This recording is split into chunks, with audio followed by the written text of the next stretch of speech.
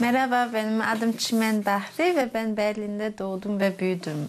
Hello, I'm Cimen Bahri. I was born and raised in Berlin.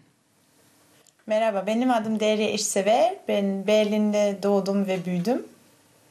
Hello, I'm Derya Issever. I was born and raised in Berlin. Cimen Bahri and Derya Issever got to know each other while studying in Berlin. In 2010, the freshly graduated fashion designers founded their own label, Issever Bahri. Their Turkish roots are a source of inspiration. Their current autumn-winter collection includes simple, understated cuts and coarsely crocheted pullovers. It was inspired by the first generation of Turkish guest workers. Cimen's and Derya's families hardly ever discussed the topic of guest workers. Of course, we weren't interested solely in our own past.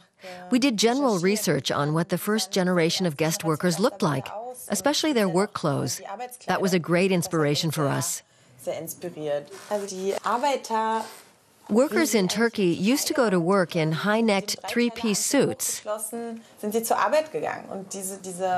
But they abandoned this look in Germany and traded it in for these overalls. They're typical work clothes that everyone is familiar with. And this outfit plays on that. This here is the turtleneck in fine silk.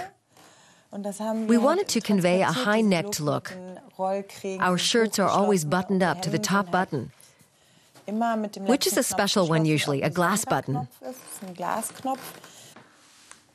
Working on the collection made the two designers more aware of their heritage. We've known each other since 2002, and we've never talked about this topic. Like, how do you feel about being Turkish? Actually, in this respect, we don't really make it an issue. We don't feel completely German nor completely Turkish. We don't really think about it at all. Cimen Bahri's mother comes to their studio in Berlin's Kreuzberg district every day. She encouraged the two designers from the beginning. Issever Bahri has lived in Berlin for more than 30 years and works in a hospital. Her closest friends are of Turkish descent. I feel Turkish. We speak Turkish. And we usually cook and eat Turkish food. Issever Bahri came to Berlin in 1980. Her husband had come in 1971 to work in a textile factory. Cimen and her sisters grew up in both cultures. Everything at home was Turkish. Most of their friends were German.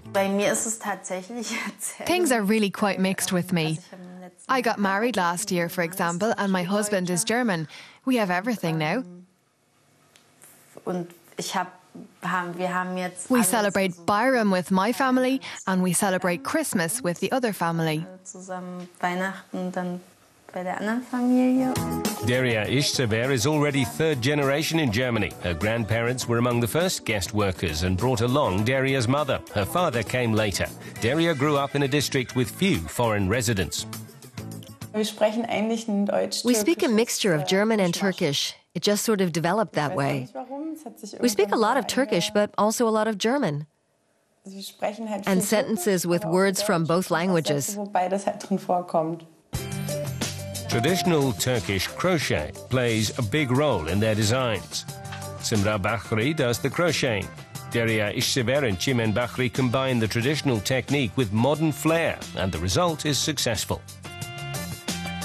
Their first collection stood out with black leather crochet incorporated into simple cuts.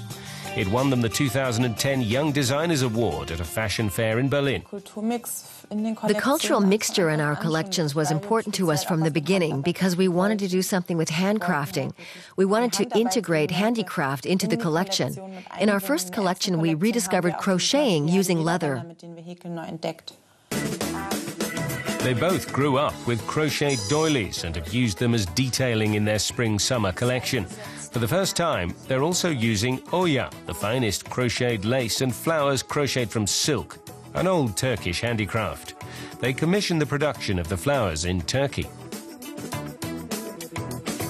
They've shown their collection in Paris and Istanbul.